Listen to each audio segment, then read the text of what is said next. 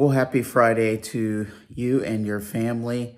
I'm giving this reflection today from my living room. And today's gospel really hits at home for so much going on in our world and in our nation. Jesus tells the people, I desire mercy, not sacrifice. He's showing them obviously that he's the Lord of the Sabbath, that yes, we keep the holy day holy, but when the Lord our God is present, he is the Holy One. He's the reason we keep the Sabbath. And so I desire mercy, not sacrifice. What does that mean?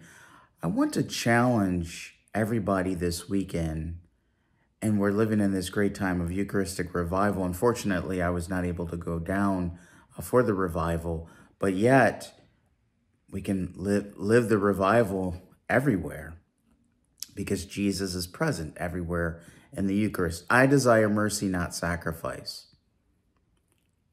Well, it's clear.